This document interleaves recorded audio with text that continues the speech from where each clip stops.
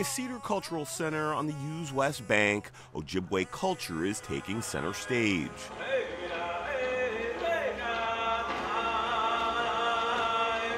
Joe Rainey is rehearsing for one of his first solo shows in his hometown, which will showcase his musical evolution as well as his indigenous roots.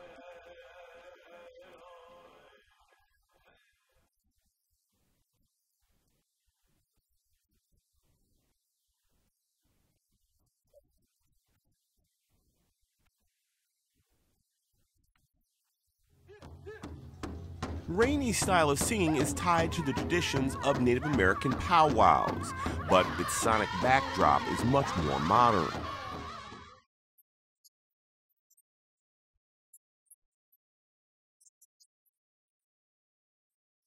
His wordless melodies sound as ancient as his people, but instead of being accompanied by a drum circle, his vocals float on synthesized rhythms, samples of old powwow audio recordings, and almost cinematic string arrangements.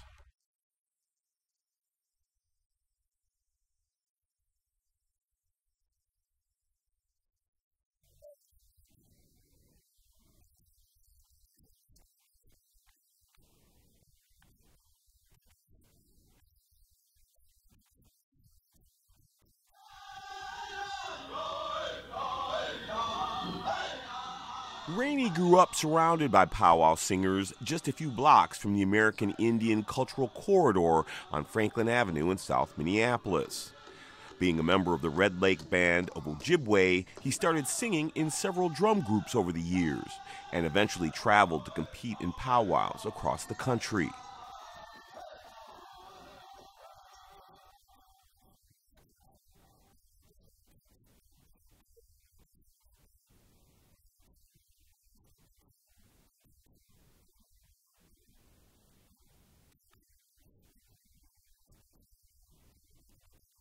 While singing with one of those groups, Rainey crossed paths with Justin Vernon of Bon Iver at the Eau Claire's Music Festival in Wisconsin.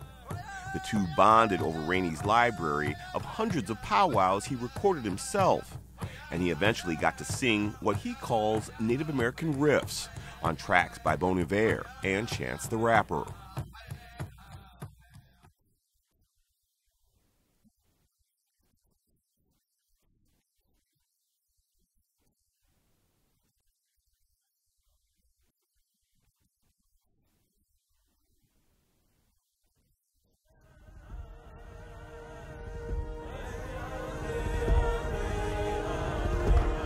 Rainey's experience with Vernon prompted him to create his first album, Nineta, which was released last summer and means just me in Ojibwe, with Minneapolis producer Andrew Broder.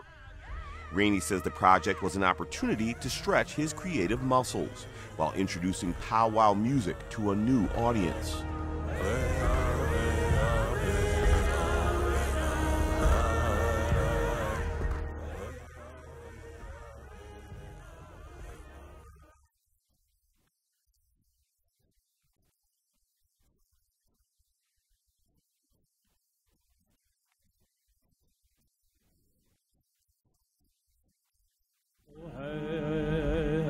For his show at the Cedar, Rainey performed with a string quartet, the Owls, live for the first time.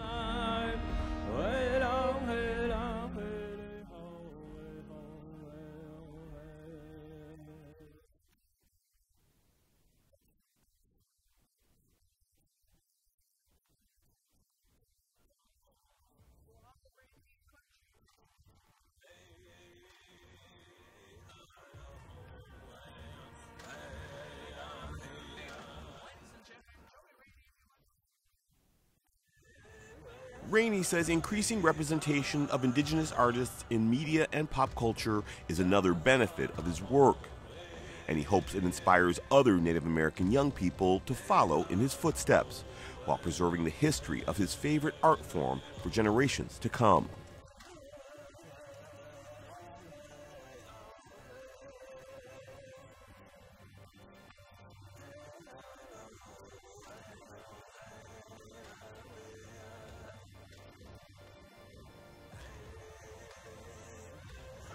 For Maury Stories, Maury Glover, Fox 9.